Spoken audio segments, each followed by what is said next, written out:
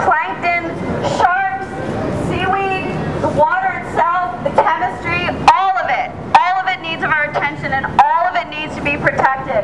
And you're the voices of the ocean. You have to tell people. It's not just dolphins that don't have a voice. It's every single one of our oceans that needs us. So I want to thank you, because I know you're here, because I know you care. So take what you're feeling here and the strength of the people around you and take it into your life and tell everybody. We have to change, not just what we do on the weekends. We have to change the way we live our lives in respect for the ocean. Stop bird killing! Stop bird killing! Stop bird killing! Stop bird killing! Stop bird killing! Stop bird killing! Stop bird killing!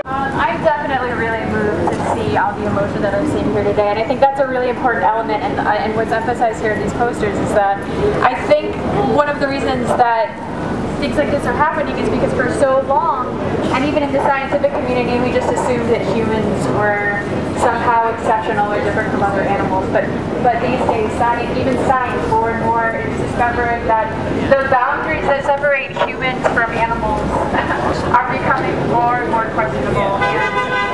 And if you watch The Cove, I think that what's moving and powerful is that they really emphasize and are able to show and sort of prove how sentient these beings are and what right we have. It's just one species among them to be slaughtering them.